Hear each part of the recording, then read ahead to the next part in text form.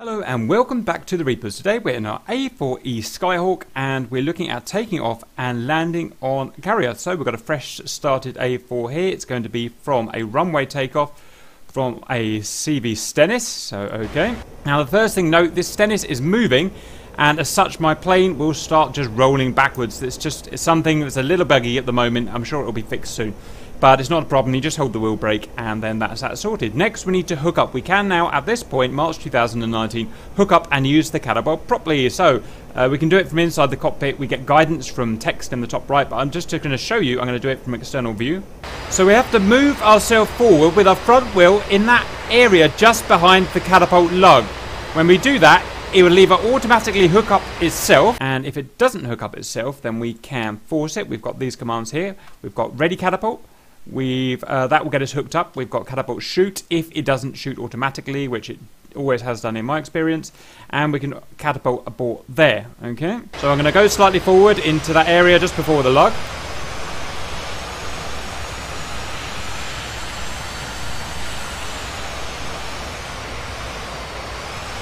Hold there,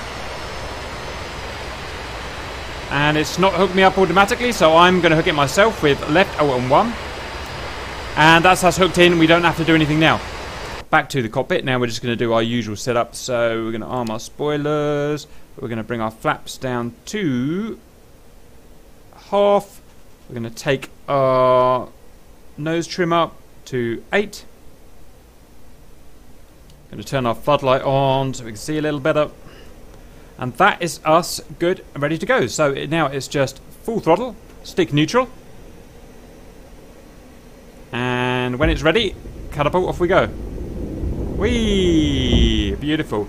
You see there's a bit of a transition in the flight model there where it goes from on-board to flying, and that's just how it is at the moment. Right, gear up. And we flaps up. I'm going to turn into a left-hand circuit now. Circuit speed is going to be about 225 knots. And our circuit altitude is going to be 1,000 feet, so let's get that done. Downwind now. We're going to pass the carrier and extend about 2 miles to give us plenty of approach time. In the meantime, we're going to start preparing the bird. So we're preparing for the base turn. So we're going to start coming off the gas now. We're going to start prepping the flaps. We're going to work our way all the way down to full flaps. A little bit high here, but it's not a problem. Flaps down, check spoilers. Spoilers are already armed from the takeoff, so that's fine. Trim as necessary to keep trim neutral throughout the flight. Starting to reduce power now, and down to 150 so gear can come back out. We need our hook down, H for hook. Check the location of the carrier, I think that's just about good. So we're going to do our base turn in now.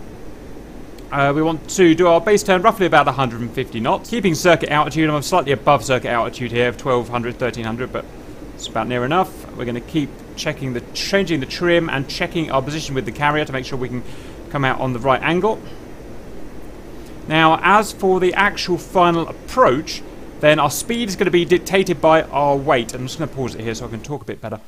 Rather than having a set speed, we're going to have a set angle of attack, a bit like the Hornet. So the speed will just depend on your weight. So rather than trying to set a certain speed, I'm going to work to the angle of attack indexer here. So if we've got this red kind of arrows here, then it means that we're too fast, our angle of attack is too low.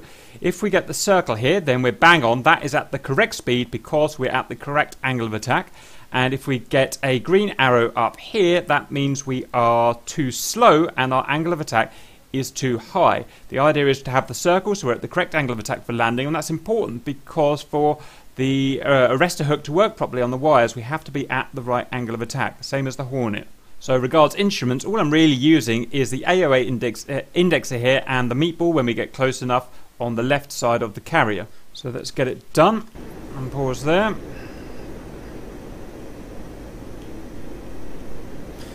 Double check everything while we've got a chance. Our hook is down, our gear is down, our flaps are down, spoilers armed, we're all good. So we're too slow now.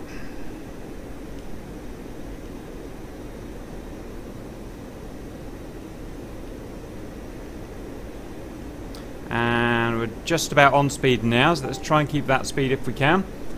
Too fast.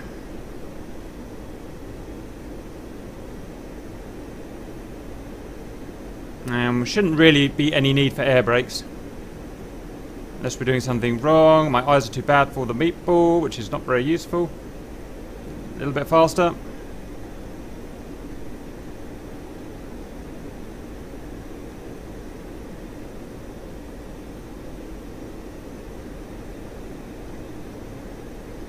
On speed. Too fast. High. Power down. On speed. Try and keep that this time. Too slow. And we're just going to drive it into the wires, basically.